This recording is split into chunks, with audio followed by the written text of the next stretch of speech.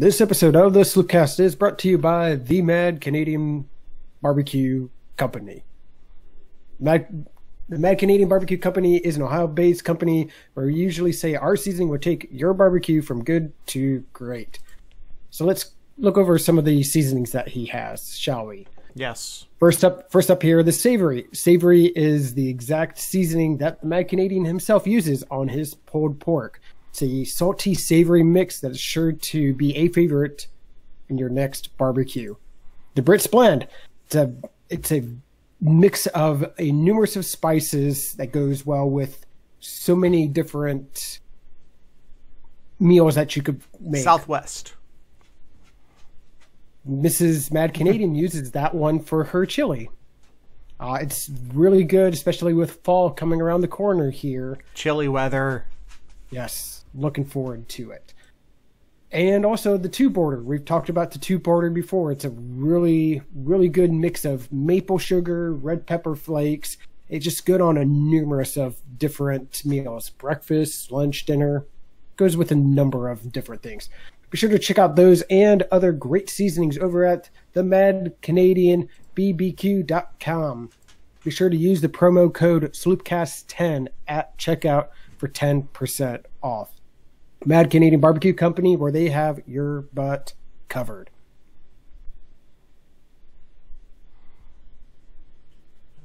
This is where we talk to our YouTube friends. Hi, YouTube friends. This is where we'd normally be playing our Black Keys intro song, but YouTube, they're not very fun over in the YouTube land. So. Nope. The YouTube friends and Discord friends are the same friends. I mean, the Discord friends are the more exclusive, of course, but you know how it is. Mm-hmm. All right, here we go.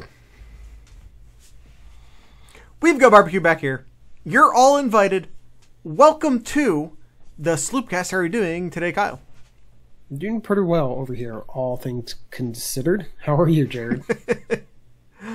You know, still trying to deal with the idea that there's not going to be any Ohio State football this fall. That there may or may not be football in January, and having no idea what that would look like even if there were football. Like, or if there is football, what does it look like? So, none of it is good. I'm going to go ahead and just say none of it's good. And that all stinks. I do, in fact, have video brawls. Maybe hop out of the channel and hop back into the channel. Do something like that. But it's on. It's always me, though, with the video issues. And I don't know why. Mm-hmm. Anyway. Yeah, so we do have a lot to get to today. It's going to not be the most fun episode because we're essentially going to be talking about how we need to fire Kevin Warren, and it's just been a complete disaster on the Big Ten side. We talked on years past about how bad of a job Ohio State has done in the PR stand. Well, now it's the conference as a whole now. It's just a big PR disaster. Beyond, though. Absolutely beyond. It's been a complete disaster for the Big Ten. Just from the bottom, or from the top down. We can have a discussion about whether there should be football or yet this fall.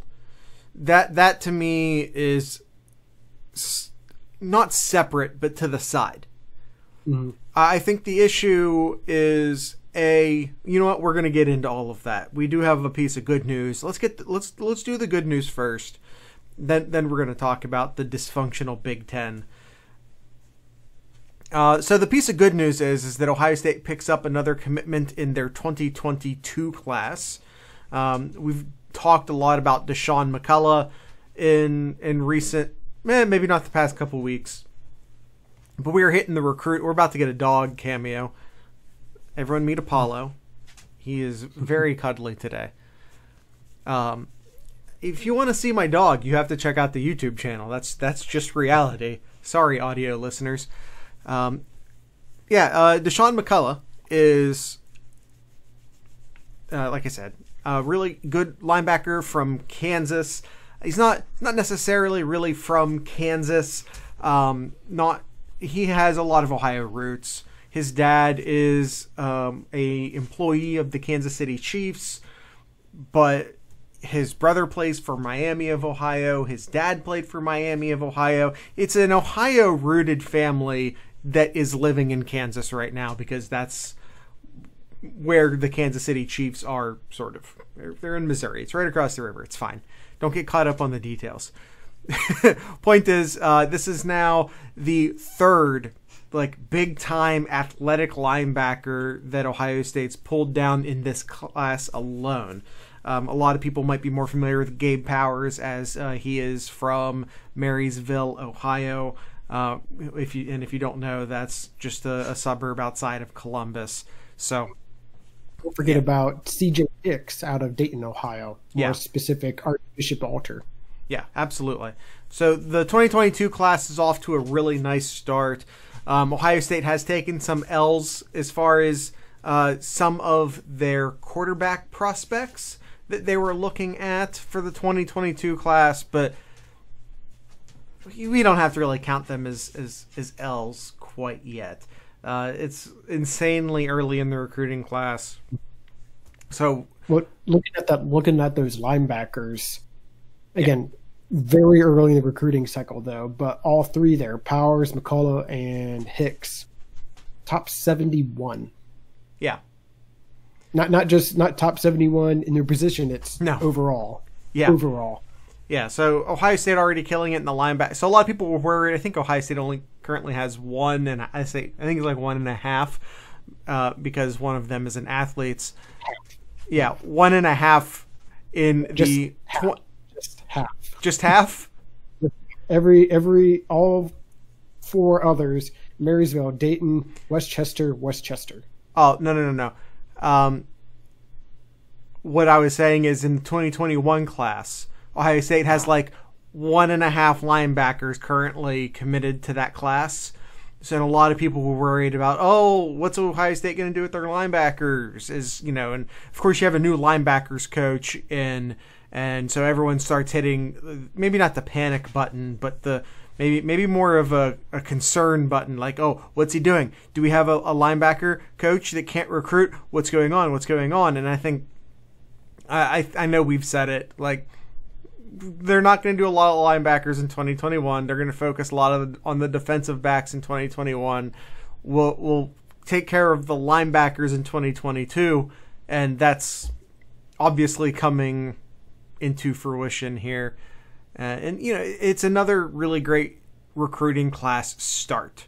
Ohio State's doing a really good job. They have lost some momentum on the 2021 side, and that clear number one class isn't quite as clear because you lose a defensive end, which I'm not super worried about. Mm-hmm. But as we said before, Alabama's on a complete tear right now. So Alabama's really closed that gap. Mm-hmm. And I'll really emphasize what we've said for months now. Yeah. Even still today, even though Alabama is less than 2 points away from Ohio State for the crown for the 2021 recruiting class. If Ohio State gets JTT and Emeka, it's a done deal. I don't see how Alabama would be able to take the number one when Ohio State would potentially be able to add 2 in the top 7 with Emeka being number 7 there. I just don't see how Alabama would do that unless they're able to recruit a lot more than what they should be allowed to recruit. Well, and we have rules now that we didn't have rules 10 years ago to help to prevent oversigning. Yep. Yeah, but also you have to keep an eye out for decommitments, which is what's hurt Ohio State. Not in a huge way, but yeah, because Ohio State's, they lost a defensive end, their defensive end recruiting class is still great, and that's even before the consideration of adding JTT out of Washington, and the wide receivers are even really great, even without adding Emeka Egbuka, which I still feel like Ohio State's way more likely to. And there's, smoke about Oklahoma and smoke about Oregon, and there's a lot of stuff around Emeka Egbuka and JTT. I'm not going to say it's not realistic or that it's, all BS or anything like that, because there is truth to it. I'm not going to say that there isn't. But I also think that at a certain point, you have to, as someone who writes a website that relies on clicks, how many times can you write the story that Emeka Egbuka seems solid to Ohio State without, eventually you have to still talk about one of the top uncommitted players in the entire class. You have to talk about him. But you can't just keep saying, yeah, it seems like he's going to go to Ohio State. You have to start adding some intrigue. Oh, JTT, Oregon's a serious contender. They are. I'm not saying Ohio State's a 100% slam dunk. I'm not saying that. But I think JTT to Oregon is overstated, and it seems more impactful.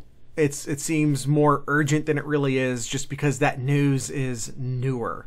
But just because the news is newer doesn't mean it's more accurate or more urgent. It's just new. That's all. Yep. All right, Kyle. Let's get into the meat of the show. We have to just start talking about the dysfunction of the Big Ten. If you didn't listen to last week's episode, we didn't talk a lot about the season being canceled. And yes, I'm saying canceled, Kevin Warren. You cannot say Ohio State's not going to play football in this calendar year and be like, oh no, we postponed it. Postponed it's pushing it back a month. You cannot say, I tell you what, Kevin Warren, I'll give you this. I'm talking directly to you, Kevin Warren, and I'm going to do this all episode. You can, if you want to. Austin information just arrives, and he wants us to know. Screw Kevin Warren. Listen, Austin, I've been trying. The funny thing is, if you listen to the earlier seasons of the episode, we cursed a lot more than we do now. We've tried to level that off, but frankly, fuck Kevin Warren. I don't have any other way of saying that right now. Anyway, I'm talking directly to you, Kevin Warren. I completely lost what I was saying before. I lost my train of thought. Do you have any idea where I was going with any of that, Kyle? Nope. Ah, crap. Well, you were talking about postponing. That's what it was. I tell you what, Kevin Warren, I would give you the it's not canceled, it's postponed, if everyone plays football in January. If half of college football plays in like October through December, and the other half of college football plays in January to March, that's a canceled season. That's not a legitimate football season for anyone involved. Not for the people who played in 2020 and not for the people who played in 2021. That is not a legitimate football season. Not to mention, too, of how many players are just going to be like, I'm not going to deal with it. And I'm not going to even try to bother trying to play. I'm going to get myself ready for the NFL draft. And at this case, whoever does decide to play, it's going to be pretty much like a JV version of the teams. And I want to get into that a little bit more heavy a little bit later, as far as will everyone play, so on and so forth. Right. So I want to start by talking about the Big Ten parents most notably from Ohio State, Iowa, and in Illinois. Parents were there as well, going to the Big Ten offices to demonstrate. They were immediately met with police officers hired by the Big Ten and sort of claiming private property, and they got moved a block away from the Big Ten offices because the Big Ten continue to be cowards. Kevin Warren continues to be a coward. The entire Big Ten office continues to be cowardly. Mm-hmm. I'm not going to mince words on that. And then, but you know what? Regardless of where they were actually stationed, it still achieved what it was supposed to achieve because the media showed up to cover it. So what we essentially end up having is an impromptu press conference led mostly by Randy Wade, who, if you have not figured this out by now, is Shaun Wade's dad. I suddenly got really insecure that his name's not Randy. It's Randy, right? You know what? You figure that out. It is. Thank you, Austin. I don't know. If you guys have never just recorded a podcast live before, you have no idea sometimes what the crap is running through your head. Anyway, so you have Randy Wade, and he essentially gives an impromptu press conference in Chicago.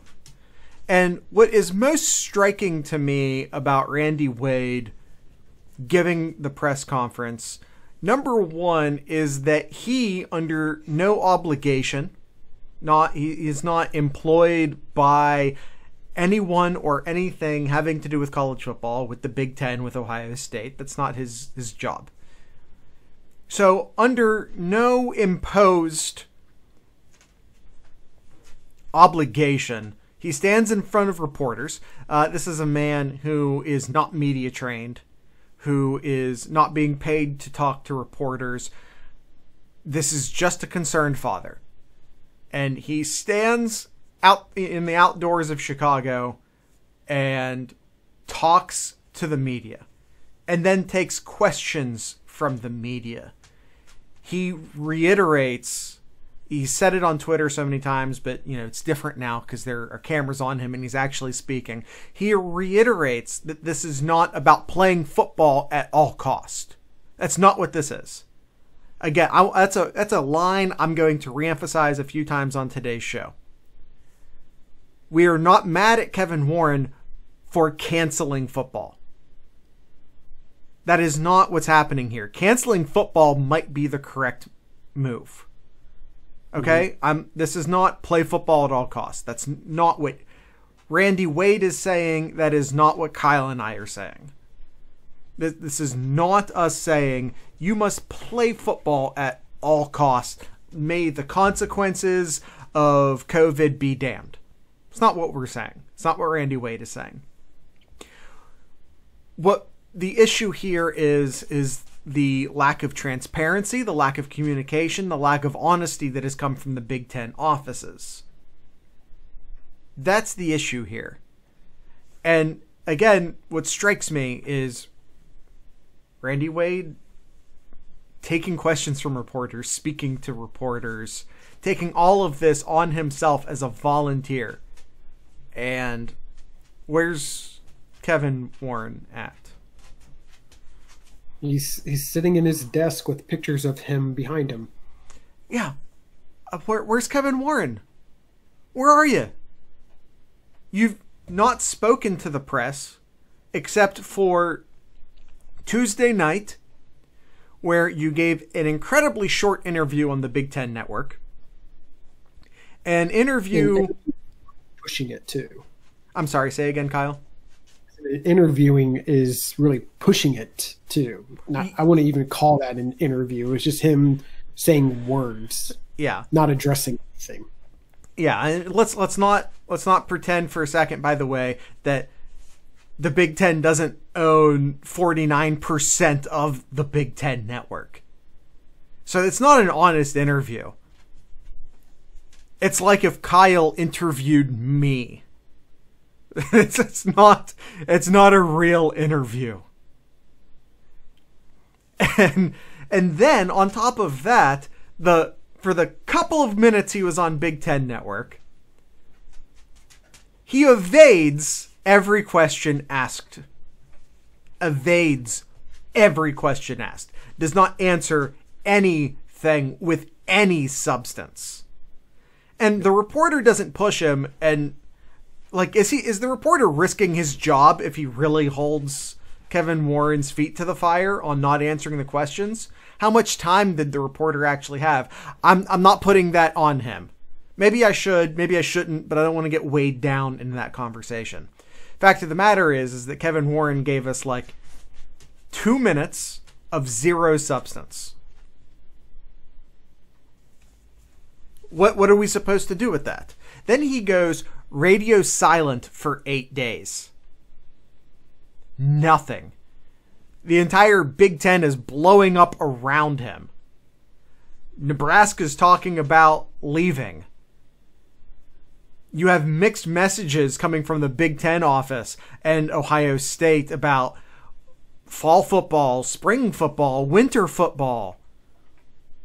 You have I forget who it was now. I think was it Brom? I forget. But you had like, oh, here's my plan for returning to college football. You have Ryan Day over here. He's announcing a completely different plan to return to college football.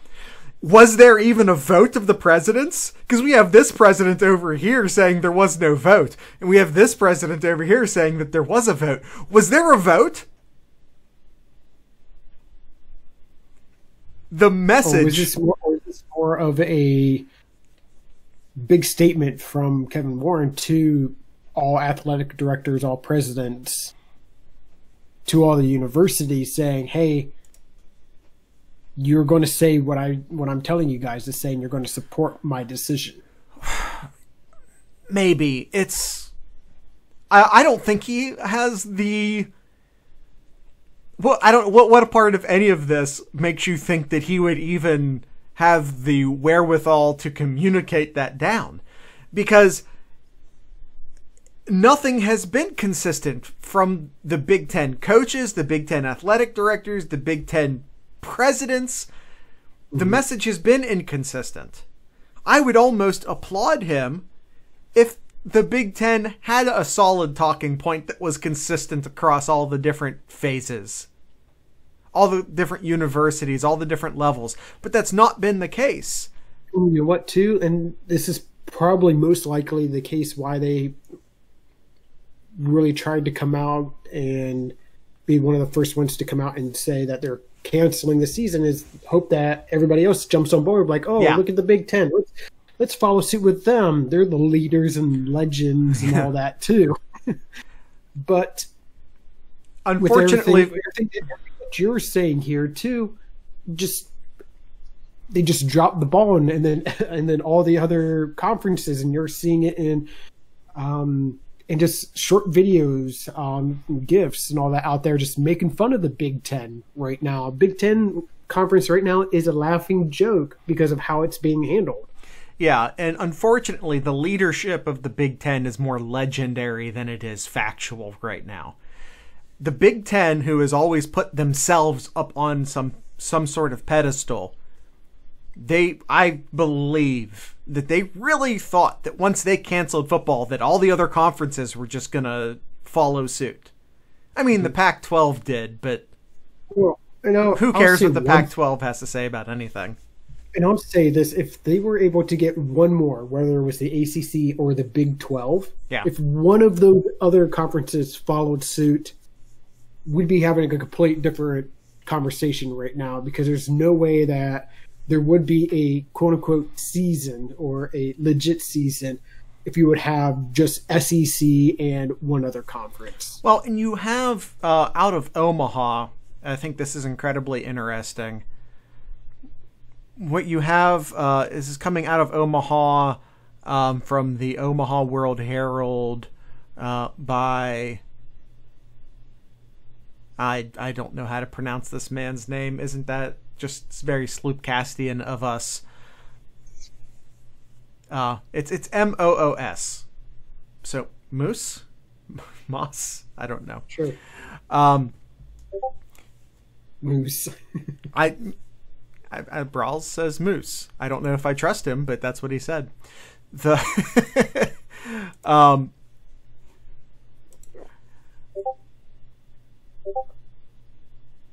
And Austin cow noise might just be.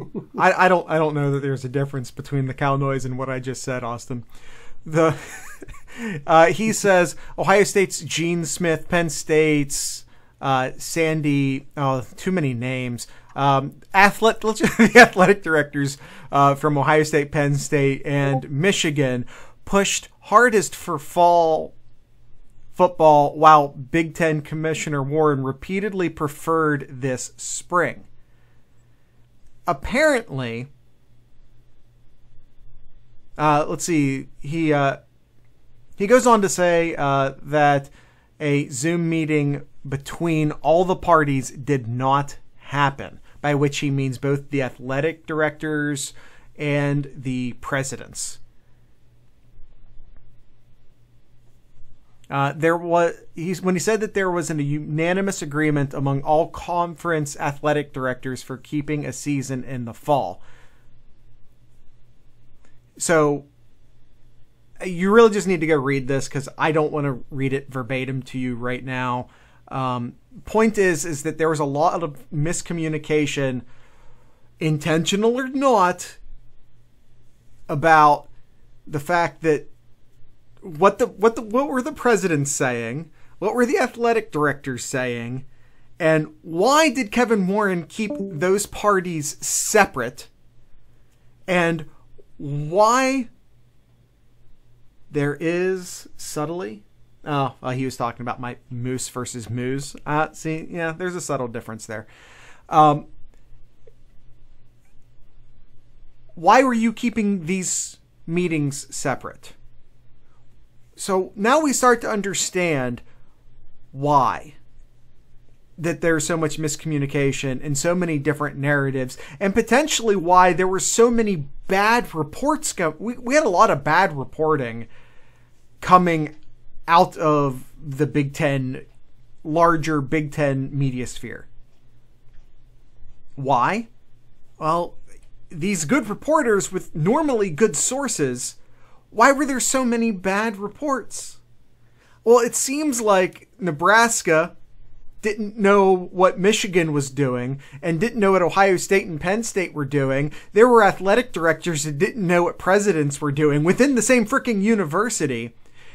It's almost like they rushed into a decision when they could have just postponed the season for a month and just sort of said, oh, well, you know what the ACC and what the SEC are doing is better by starting in October. Let's just push things back a month. Let's get some meetings. They had how many months? All of them. They had all of the months. We've been in lockdown since March. It is now August. They just rushed into this decision. They didn't take the time to get everyone in the same meeting. There was not a sincere amount of communication happening within the universities, within the conferences. This is an entire rush job that the more news comes out, seems like it was being pushed by Kevin Warren. And one of my favorite, well, least favorite, however you choose to see it, things I have seen thus far was apparently Kevin Warren was surprised that he has received so much backlash for canceling the Big Ten football season. And yes, Kevin Warren, I will continue to say cancel. Mm-hmm. Yeah, no, absolutely. And the bad thing, yeah, and I was just about to say that here, Brawley, is that a lot of people are really looking at just how he's saying one thing about canceling football for entire conference, but is okay for his son to play football in the SEC too. I don't want to spend too much time on this because like his son is like I think a 4th-year college player. I think he's a redshirt junior if I am not mistaken. The kid's an adult. How is that any different than the Big Ten conference with all the kids and everybody in there? I don't see a because difference. Kevin Warren does have authority over what happens in the Big Ten, but Kevin Warren does not have authority of what his child does. And I'm starting to receive a lot of. I know this is an unpopular opinion. I know I'm getting it from Kyle right now. I had some people come at me on Twitter. I had some people come at me on the Buckeye Scoop message board for this opinion. And Austin and Brawls are coming at me on the Discord right now. I know it's an unpopular opinion. I don't want to turn Kevin Warren's kid into some sort of lightning rod simply because his dad is an asshole. No, it shouldn't be directed towards his son. It's at Kevin Warren himself because he's saying one thing but isn't doing what he's saying in the other hand too. But we have no idea. Understand. We have no idea what their relationship is like. What is his relationship like with his son? Maybe he calls up his son and says, "Hey, I don't want you playing football this year." And he might say, "Fuck you, Dad. You're an asshole and I don't like you." Or he might say, "Dad, I respect you, but I really need to do this." We have no idea what their relationship is like. Maybe he hates his dad. He goes on there and says that he has the best interest of the parents making this decision. It's like, no, you're not listening to the parents. You're not listening to anybody. And obviously, it sounds like you're not listening to athletic directors of a conference that you're supposed to be administrating. That's different. He's not listening to his athletic directors. He never had conversations with players. He never had conversation with parents. That's all egregious. I'm not defending any of that. I really just we can talk about how there should have been communication with players directly from the commissioner.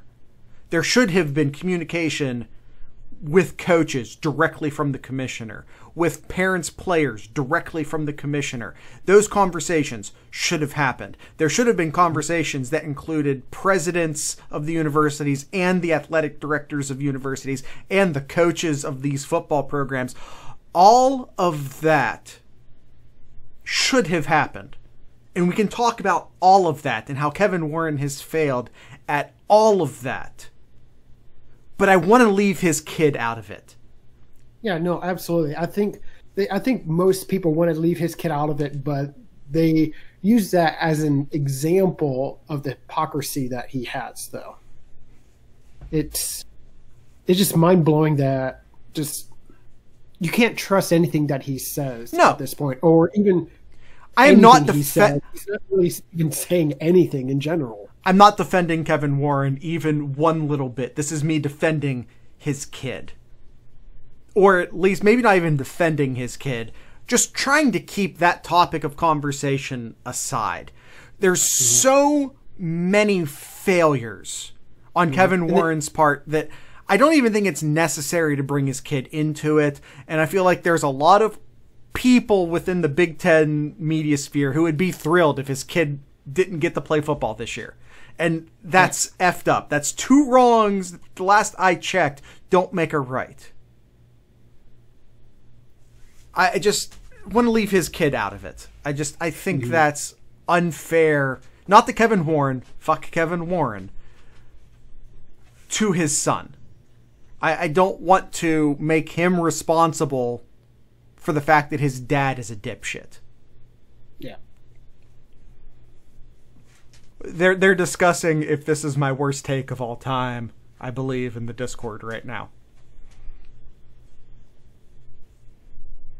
But I think that they're thinking my Nick Vanette take is worse, and now there's conversations about your opinions on Mario Kart being worse. But that was a Discord conversation that we're not going to try to bring into the podcast. We're going to keep your terrible, terrible Mario Kart opinions off pod for right now, Kyle. All right. But let's talk about some good takes. Some good takes from our friend, the Mad Canadian. By the way, real quick, before we move on from that, I have, this is from Teddy Greenstein.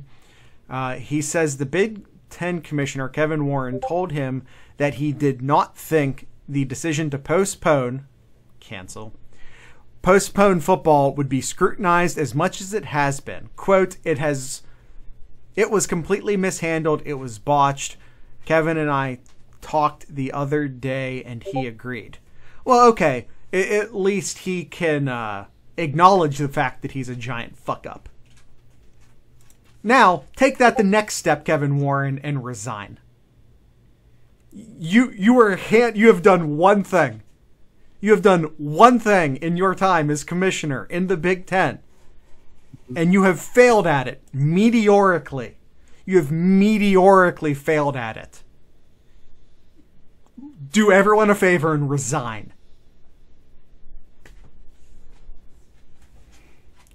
Please proceed with the ad read now. Mad Canadian. Well, if you missed out on his amazing 30% off, you still have a chance for 10% off of all orders. Use Slipcast10 at checkout for 10% off. Some great seasonings that he offers here. Talked about, I think we'll cover it again here. The Coffee and Q. I think we talk about that one every week. One of Jared's favorite. Coffee and Q has. They're all one of my favorites. They're all one of the favorites. I think there's somebody on YouTube that I enjoy watching, and he always says, "My favorite. This is my favorite character. This is my favorite with everything." And I think that's you, Jared. That sounds like me. Yeah. Everything. Every seasoning from the Mad Canadian, which, hello, Mad Canadian, is Jared's favorite here. So, what else, Jared? What else is your favorite here? Coffee and Q, and what else? We already talked about the Brits blend. Have we talked about the curry yet? The curry steak? Oh, that is one of my favorites. It's also one of my favorites. Once again, they're all one of my favorites. Yeah, curry steak, you put it on, obviously, your steak, you put it on hamburgers. It's a very, very versatile seasoning. You can't go wrong using it at all. The Discord, which we got a few people in our Discord listening in here, so why don't we bring up the Discord seasoning? It's the Four Horsemen. The Four Horsemen in the Discord are cousins. In that the Four Horsemen has a saltier base while the Discord has a sweeter base, but they're both a spicy 4-pepper blend that will kick you in the tongue. I don't know why I stopped myself from cussing that time. Will kiss you. I said kiss that time, probably because I avoided one from the dog who was in my lap again. But will kick you in the teeth. Sure. Kick you in the teeth. It's a very spicy blend. Like I said, the Discord being with a sweeter base and the Four Horsemen being with a saltier base, but both of them with an incredibly potent 4-pepper blend. Mm-hmm. Be sure to check out all the great seasonings over at themadcanadianbbq.com. Be sure to use the promo code SLOOPCAST10 for 10% off. Mad Canadian Barbecue Company, where they have your butt covered. All right, Kyle. We did, after 8 days, finally hear from Kevin Warren. Now, hear might be the wrong word. Because as I talked about at the top of the show, he did not talk to reporters. He did not even stand in front of a camera in an empty room. Apollo, buddy, it's adorable, but it's too much. I'm going to have to ask you to get down and not take my headset with you. All right. Kyle, here's what I'm gonna do. I'm gonna read this letter. I'm going to read this letter in its entirety. This is from Kevin Warren. Like I said, he did not speak. He simply released an open letter. You know, the parents did an open letter. Why can't he do an open letter? Well, because you're paid to be responsible for these decisions, and part of that responsibility is talking to the media. That's why. Here's the question. Did this actually come from him, or did somebody write it for him? Oh, it was totally written by lawyers. 100%. That's why it took 8 days. So it really isn't from him. No, but it is, legally speaking.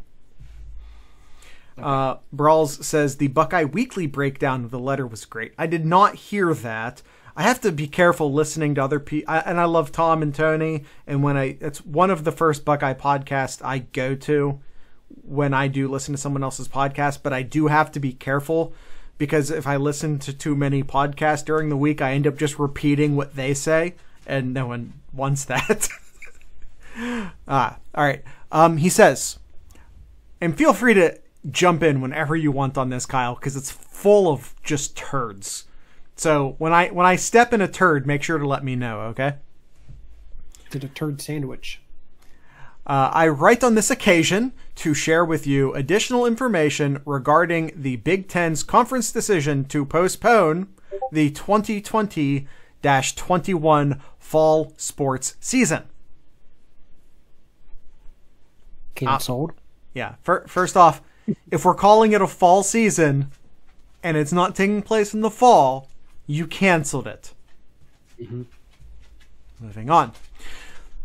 We thoroughly understand and deeply value what sports mean to our student athletes, their families, our coaches, and our fans. Did you talk to them? Do you now? Because I don't believe that you thoroughly understand unless... If you really did, you actually talk to them and not actually have police come and order them to go a block away from their Big Ten office. You cannot... If you really did there, you wouldn't have done that. You cannot claim to thoroughly understand someone when you have not spoken to them. Furthermore, Kyle, I'm going to go back to that Teddy Greenstein quote. He says he thoroughly understood, right? He said he thoroughly understands? Okay. Warren told him he did not think the decision to postpone football would be scrutinized as much as it's been. Oh, so you thoroughly understand, yet when you cancel Big Ten football for the first time in, I don't know, like 130 years, you think that was just everyone's just going to say, okay.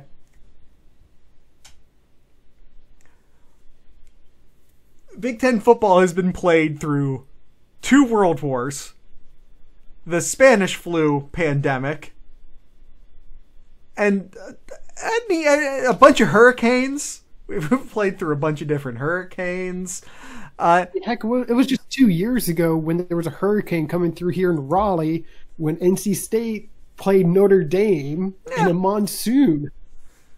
That's all I'm saying. Like, don't say you thoroughly understand when you just got caught with your pants down. Moving on. The vote by the Big Ten Council of Presidents and Chancellors was overwhelmingly in support of postponing fall sports and will not be revisited. Was it? There's been a lot of confusion as to whether a vote actually happened. We've already talked about that. So, you're a liar, maybe? The decision was thorough and deliberative and based on sound feedback, guidance, and advice from medical experts. So I don't understand one thing though, Jared. So if there really was a vote, there really was, and you are trying to be as understanding as possible, why don't you release what the voting was, let alone who voted for yes or no, but what was it ultimately? Because there was mixed things that we saw. It was like, oh, it was a 11-2 or whatever the case may be. nothing officially came out with that. No, and you're not going to see that. You're not going to see a vote count, let alone who voted for what. I mean, we can't even agree if a vote actually happened at this point. So even if someone says, "Oh, by the way, it was 7-6," and these, because even if a president or, well, we all know the athletic directors weren't involved. But even if a president comes out and says, "Oh, I voted for fall football," they're all gonna say that because none of them want to have to talk to their. No one wants to answer questions from their boosters and their top donators asking questions. So they're all gonna lie, just for the record. Despite the decision to postpone fall sports, cancel, we continue our work to find a path forward that creates a healthy and safe environment for all Big Ten student athletes to compete in the sports they love in a manner that helps to prevent the spread of COVID-19 and protects both student athletes and surrounding communities. That's great. Here's the thing. You aren't putting a path forward, you close the path.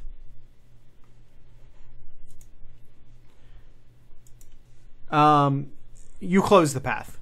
That's it. You could have postponed, and because since this has happened, one, they'll cite this heart study, which has been widely criticized since it sort of got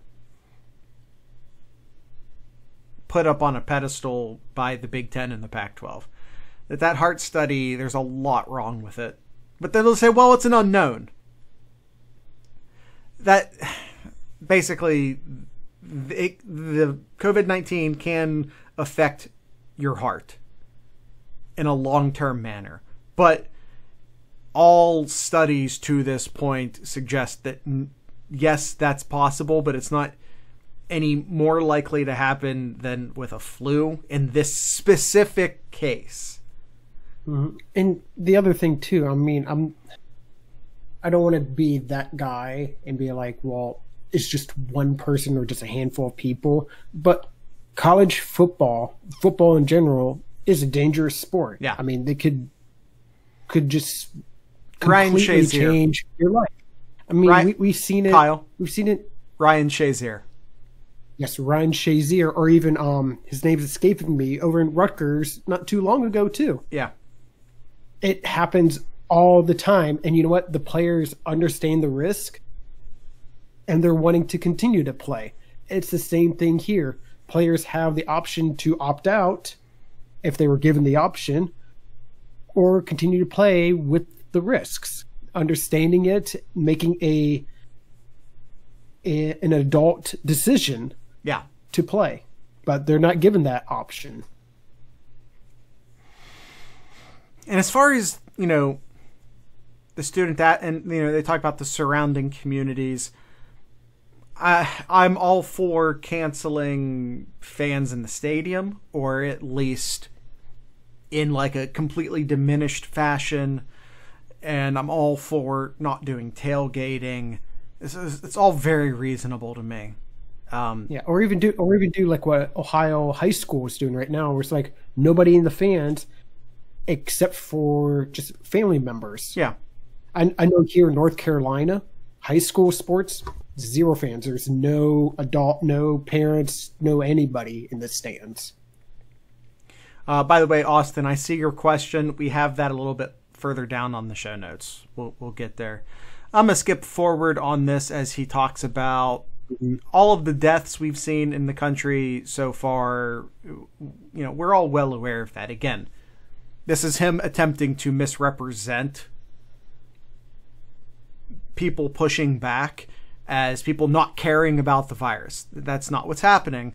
We're talking about wanting some transparency. So that's a complete straw man to tell us we know how dangerous COVID is. No one, well, some people are saying otherwise, but no one here is saying otherwise. That's not the point. So that's a complete straw man. I'm skipping over all of that. We understand the disappointment and questions surrounding the timing of our decision to postpone, cancel, fall sports. See, here's the thing. Once again, you don't. You keep saying that we understand the questions and we understand the disappointment. No, you don't, because you haven't talked to anyone. You don't understand.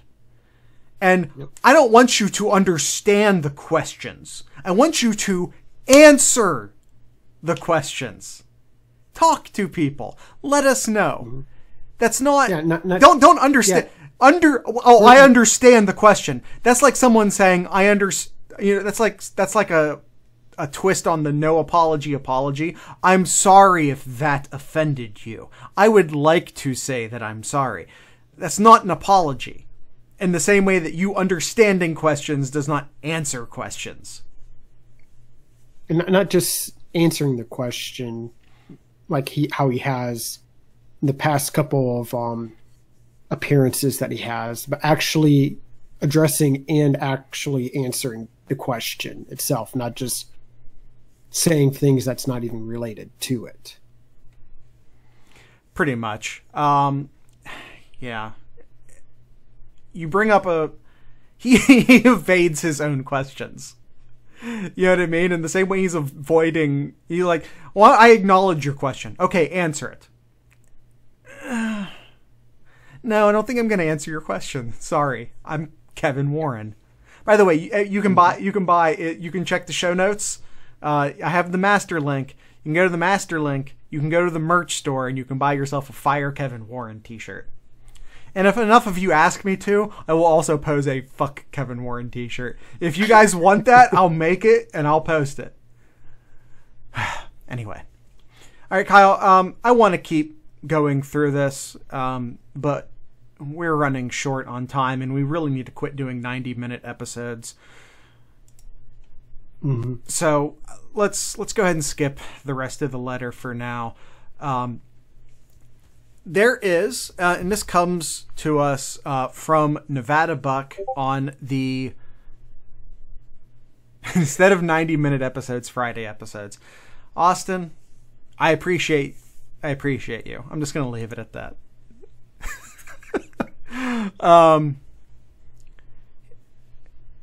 So this is according to, and I don't want to read this verbatim, and I'm only going to give you a little bit of it because this is behind the Buckeye Scoop paywall, and I'm not trying to piss off the bosses. But this comes to us from Nevada Buck, who is an insider on the Buckeye Scoop message board. Basically, the Big Ten has been in communication with Fox.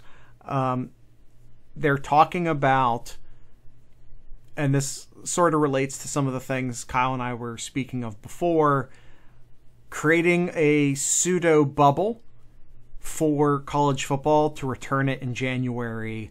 They'll start essentially what we would refer to as the quote unquote fall camp around Thanksgiving. Most of these campuses are devoid of students from December, or from basically Thanksgiving and then all the way through December. There's no classes there. So it's going to be a little bit easier to isolate the student athletes. And so they're going to start their camp then, and then they're going to start football on January 1st. They're going to play in dome sites. Right now, they're limiting this to Indy, Detroit, and Minneapolis. Kyle and I spoke, I don't know if it was last week or the week before, about potentially playing in St. Louis as well. I have no idea what the condition of that dome is right now. The Rams don't play there anymore. Is it in complete disarray? I have no idea. But it does not seem to be, at least according to Nevada Buck, what is happening. Let's see. Yeah, I think that's all I'm going to share from that. Again, I don't want to leak all of the paywall content, but that's essentially what's being said. Kyle, what do you suppose the likelihood is of this actually happening? None. Zero. What if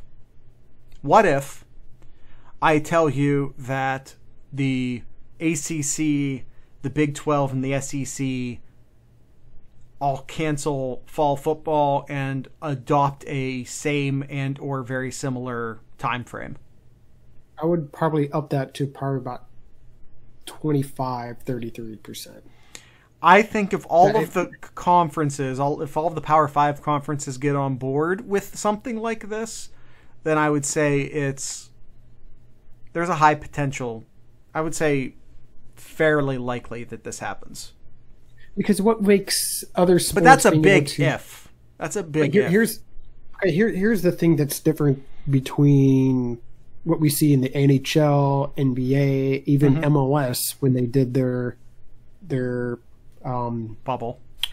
Their bubble in Florida. How many players are in each of those teams? Yeah, I know it. It's compared to 80, or how many is allowed to bring? Like 60-ish? I think. I forget the exact number of what each team can bring over when they travel to their travel. How many players can they bring on? Let's just say it's 60. 60 times it's more however than many that players in college football, each one. Well, yeah, that's just players, not just coaches and anybody else who goes. The number is much higher than 60, but we don't need to get caught up in that right now. It's so large. Like, there's no way you can keep a bubble-like environment like you see in the NBA and NHL. There's absolutely no way you can. And you're going to try to do that Indianapolis isn't a huge city compared to like Detroit or New York or LA or whatever, but I just don't see them being able to accommodate. I don't see them being able to accommodate that many players, coaches, staff coming in every weekend. It'll be a pseudo bubble. I think each Big Ten team will essentially create their own bubble at home and then do a travel bubble and then go to a hotel bubble. And I get that that's not a perfect bubble, which is why I called it a pseudo bubble.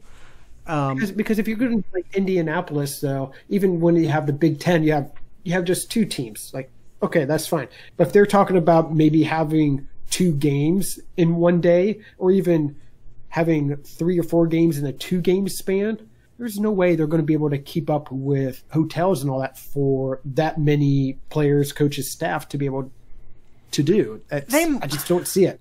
They might be. I don't know. I don't want to say that I know because I don't know. But for one, you can day trip to Detroit or Indianapolis from Columbus. That's not completely out of the realms of possibilities. And also, you can't do that with Penn State or anyone said it's going to take a lot longer to travel, though. Oh, fair enough. But I think that the issue is normally, like you talked about the Big Ten championship game, how many fans are also there, Kyle? There's enough hotel accommodations to also deal with all the fans. Mm-hmm. I think it's functionally plausible. I don't know if it's because of all these stuff outside of just the functionality of it. I don't know how possible it is, but I think it's functionally possible. That mm-hmm. part of it doesn't bother me so much. I just think that this January season is completely pointless nonsense unless all 5 of the Power 5 conferences are doing it. Yeah, and that's why I said 0% unless you get other conferences on board. Okay, but so let's do a scenario in which this calendar does happen, but it's only the Big Ten and the Pac-12, and like the MAC will probably be doing it as well. But as far as Power 5, it's only the Big Ten and the Pac-12 doing this calendar year. Let's say that actually happens. Who cares? Is Justin Fields going to play in this season? No one who has any hopes of getting drafted is going to play this. Because is the NFL going to move back the draft and the combine for just the Big Ten and the Pac-12? No.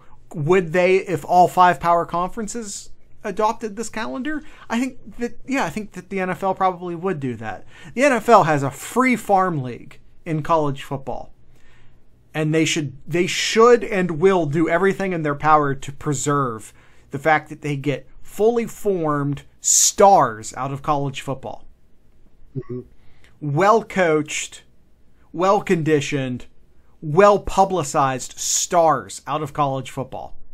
The NFL, this is one of the NFL's biggest assets that it has over basically all of the other sports, is college basketball.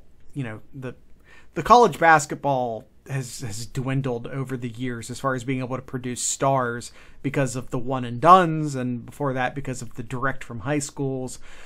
So the NBA has it a little bit, but the NHL, MLB, any of the other major sports you can think of, none of them are being delivered stars straight out of college. Mm-hmm. Yep. College absolutely. football, you absolutely have to get everybody involved. Yes, the NFL, one of their biggest assets is college football, and they'll protect it. If college football says, "Hey, we need a favor for this year because of all of these circumstances," the NFL will budge on it. But I don't know if they budge just for the Pac-12 and the Big Ten. Yeah, agreed. In fact, I'm just going to go ahead and say that they won't. But I think that they would for all 5 Power 5s. Yeah. All right, let's move on. We got to move a little bit quickly here. So talk about a little bit here about Attorney Tom Mars. Yeah. He files an FOI Act request against the Big Ten schools.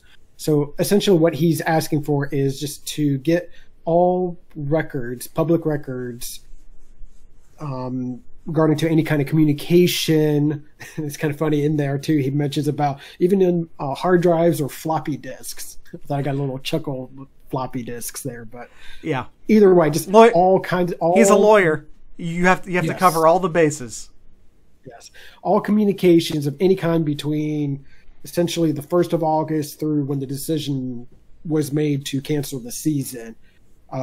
Between presidents and Big Ten Commissioner Kevin Warren, presidents of and any employee or representative of the Big Ten Conference, just really anything regarding Kevin Warren and anybody within Big Ten Conference itself too. Yeah, and just for anyone who doesn't know, an FOI is the Freedom of Information Act, and essentially all of these communications are public record because these universities are public universities and receive tax.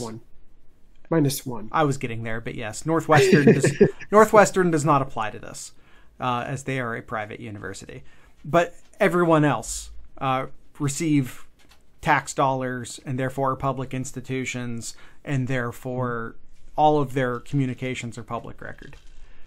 Yep. So pretty much they have a set date of Monday, August 24th at noon to respond. Now, what can they do if they don't meet that? I don't know. We'll wait and see. But they have a official filing of this FOI to the Big Ten. Yeah, it's so funny. Normally when an FOI is filed against your school, and if you're listening to this, I'm just going to assume that is Ohio State. Normally when a FOI is filed against your school, that's normally really, really bad. But when everyone saw this from Attorney Tom Mars, everyone just sort of cheered. Hey, maybe we'll actually get some transparency. We have to sue 13... this isn't the lawsuit, but you get what I'm saying. You have to file FOI request against 13 other schools, 13 total schools, in order to get transparency. This is where we're at right now. Tom Mars, by the way, for anyone not familiar, is the same attorney hired by Justin Fields' parents in order to get him immediately eligible. Allegedly, I'm going to emphasize that this may have been... I don't know how to say this, but this may have happened on behalf of the Fields family again, potentially, but that's rumor, so I don't know that that's true. Yep. I think I'm not going to put any hopes that they're going to say anything, but well, they have to. They legally have to. Well, here's the question of: how much are they going to, even though they say they want all public record, how much is actually going to, or if any? It just depends upon how much of the communication was written versus... That's true too. Because, like, if these all happened over Zoom, Zoom doesn't keep these recordings. So you can't just, like, file a request with Zoom to get a copy of the meeting. Those don't exist. Yep. And so Kyle and I are IT people. And I know I've been through my fair share of audits. And there's a lot of information that when, you know, an auditor requests it, you are required to give it to them. And I've been on the butt end of stuff like this before. That being said, I'm not experienced in the public education field. Neither is Kyle. I've done stuff in medical. I've done stuff for publicly traded companies. Kyle and I both have a pretty extensive experience in the financial industry. I know what is in those industries, what you have to provide, what you have to record, what you have to keep. And what I can tell you is that nothing that I am familiar with requires, and in some cases forbids, the recording of voice, or in this case, voice and video communication. Mm-hmm. Yep. So Agreed. those calls, which is where all of the juicy bits happened in a face-to-face, or rather face-to-webcam communications, that's where all the juicy bits happened. So I don't have a ton of hope for this. Kyle, I have one question to ask you real quick. Mm-hmm. Do you think ACC, SEC, Big 12, do you think they play in that October, November, December schedule that they're currently aiming for?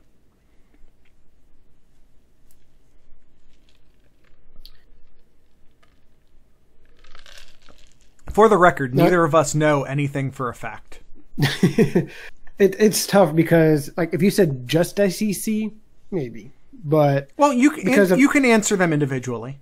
So, I mean, we've seen things over the past week of, like, with universities, students coming back in, and then all of a sudden it's like, oh, hey, there's what's the Discord thing in these universities? There's clusters of positive cases. Like, I've seen it here in the Triangle area where NC State and UNC have big problems going on. But then I saw this morning they've switched to online classes, have they not? Mm-hmm, yeah. As has Notre Dame, as has Michigan State. But then I saw this morning that UNC is like, oh, we're going to have football practice Monday morning then. And just like, there's just, without trying to get too much into it, because you're going to have me go on a tangent regarding to other things I don't want to discuss right now. But I think they're going to do everything they can to make a season happen, whether it's going to have them try to do essentially a bubble or whatever other means, though. How are you going to bubble student athletes when classes are going on? Yeah. I think the ACC is toast.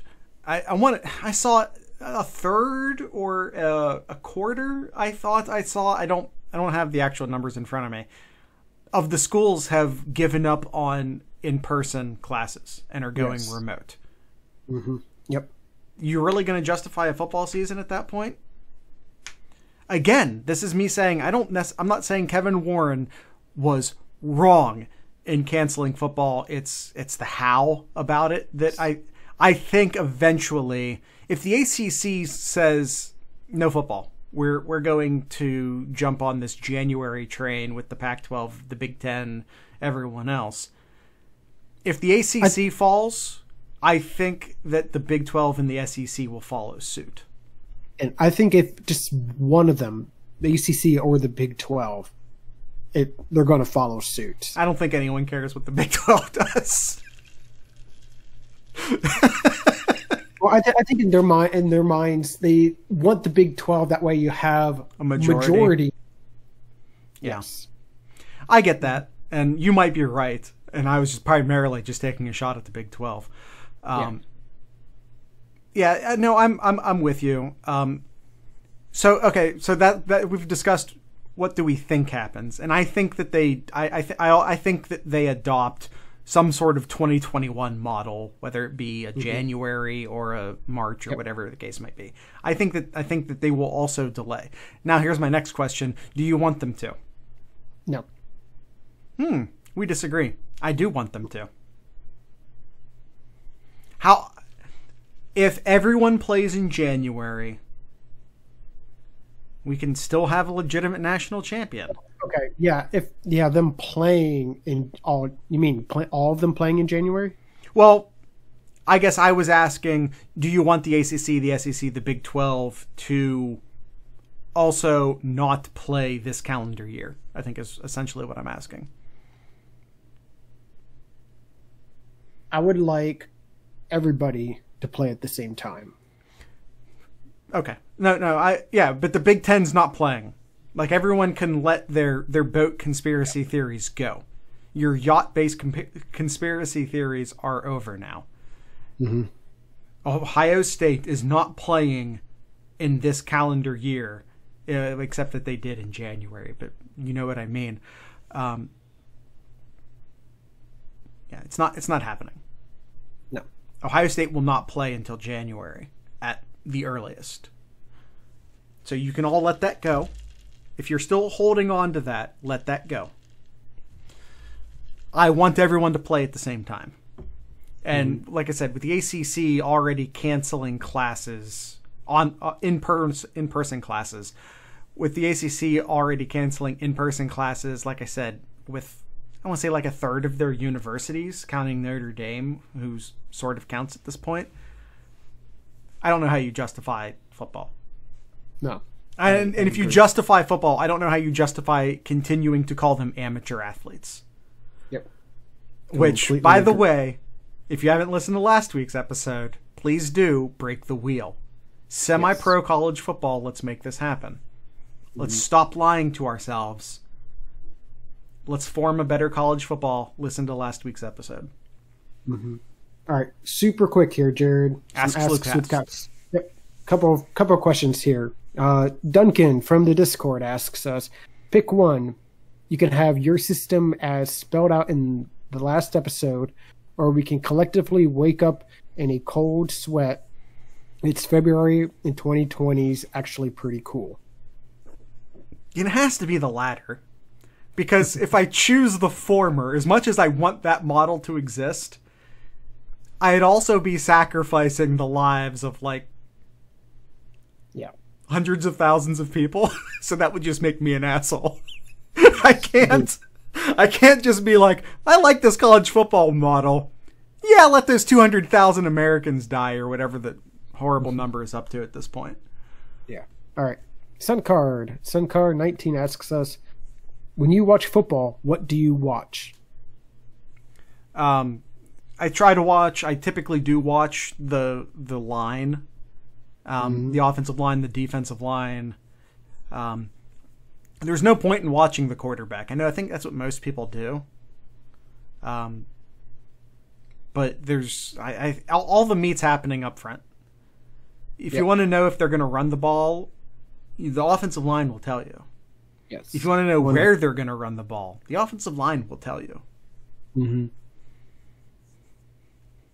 Most of the time. I mean, there are draw plays and such that are designed to lie to you, but for the most part. Or even the one where I saw Urban Meyer posted this morning, the jump pass too. Yep. All right, last question from Jared the Buckeye on Twitter, using the hashtag AskSlewcast. In December 2021, so moving ahead a year plus now, after the Big Ten championship game is played and Ohio State is on the podium, if Warren is still there, when he's handing over the trophy to Coach Day, will the boos be louder than during any point of the actual game? Hashtag fire Kevin Warren. I want every player or Coach Day to do essentially like, what's his name, that Michigan State did to Archie Griffin. Oh. Just go up, not even eye contact, just take the trophy and just take a couple of steps forward. No eye contact. Just take the trophy and just be like, get out of my way. I'm going to take an opportunity once again to tell everyone that there is a Fire Kevin Warren t-shirt in the Sloopcast store, and I will foot the bill to send like 80 of those. Although let me redesign it first so it actually says Sloopcast on it. I will foot the bill to send one to most of the players. I don't have that kind of money, you guys, but to like 40 of the players and like 10 of the coaches. And if they could just like take the shoulder pass off and then wearing a shirt that says Fire Kevin Warren, that would be pretty great. And by the way, forget December 2021. If the January season happens and it's like March 2021, that would be the best opportunity to actually wear that shirt. Yes, because I'm hoping by December 2021, he's not even there. I got that TMC barbecue sponsor money. I do. Yes. And we love you for it.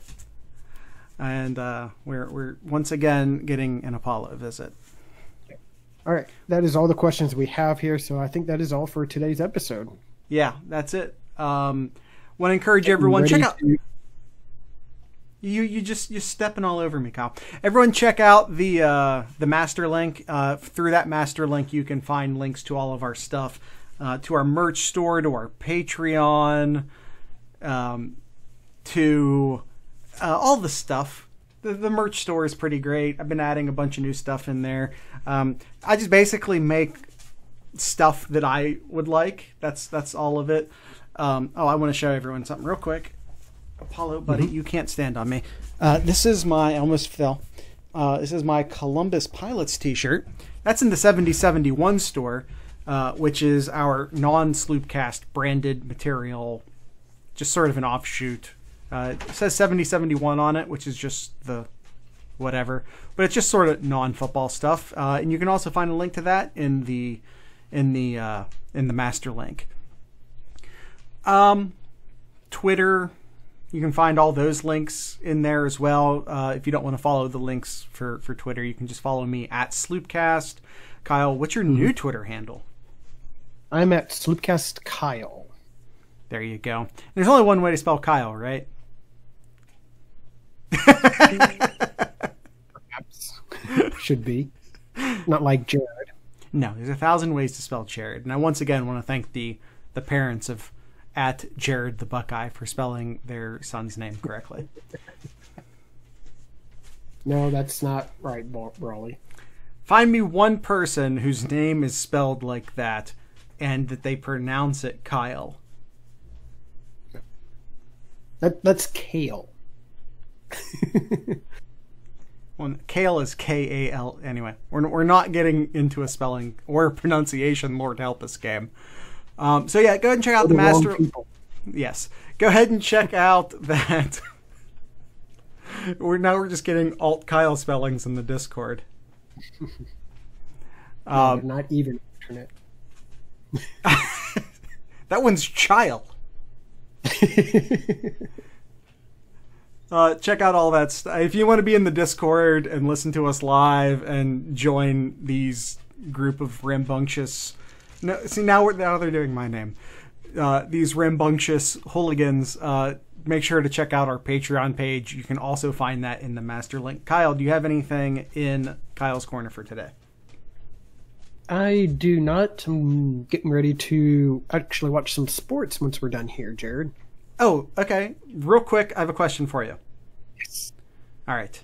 Who do you got, Braun Strowman or The Fiend? I need some context. I have no idea. Braun Strowman or The Fiend? SummerSlam happening tonight, baby. I don't know. I got Bayern Munich. I got Bayern Munich right now. So. No way The Fiend loses tonight. No way The Fiend loses tonight. No way. Anyway, we'll still see how that ends up. Check out the master link. Kyle's got nothing in the Kyle's Corner, and I think that's it.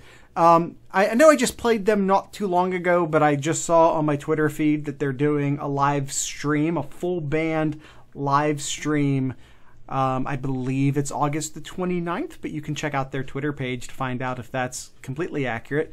And again, I just played them not too long ago, but I don't care. So I almost said once again. I hadn't said their name yet. This is the Cordial Sins. So I'm going to play the Cordial Sins again. Just played them a few weeks ago, but that's no big deal.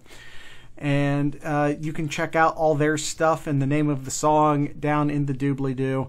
And with all of that being said, I'd like to encourage everyone to drink local beer, listen to local music, and of course, support your local podcasters. Once again, this is the Cordial Sins.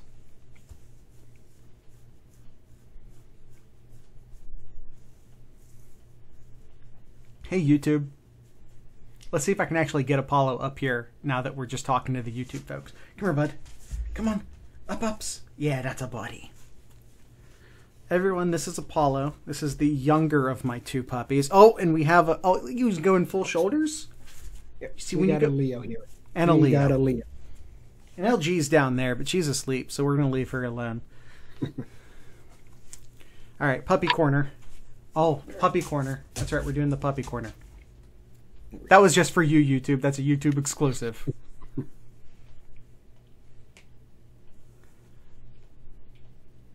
All right, let's do this. You want me to do Mad Canadian this time, Kyle? Sure. I'd once again like to thank the Cordial Sins for ending today's episode, and of course I want to thank our homie, the Mad Canadian, for sponsoring today's episode, as he's been doing for almost a year now, so that's pretty great. I'm holding right here the Brits blend.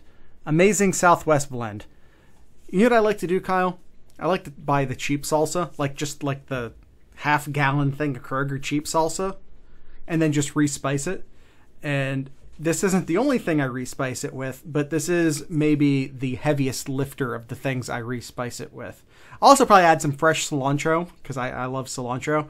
So I'll probably do some fresh cilantro, an abundance of garlic, because I love garlic. And then this gal right here, this is the Brits blend. Amazing Southwest blend. Salsa is my favorite thing to put it in. It's not my exclusive, though. Just put it on some chicken, because that's great. It's specifically, I don't know about specifically, but its main purpose in life, at least according to the Mad Canadian, is a chili blend. And we're coming into chili weather, so make sure to hit up some Brits blend for your chili this year. And by the way, can I say this? I'm gonna put some of you up to the fire on this one. My biggest issue with most people's chili is that they're too afraid to spice it. I'm talking to you white people specifically, of which I am one. But I'm an Italian, and we know how to cook. We're the good cooking white people. Season your food more. Don't put some Brits blend in there. Put a lot of Brits blend in it. Don't put some cilantro in there. If you think, oh, I don't like spicy foods. Oh, Mad Canadian says, big shout out to everyone who used the code this week. Huge thank yous. So that's a message straight from the Mad Canadian to you guys. Use more spice.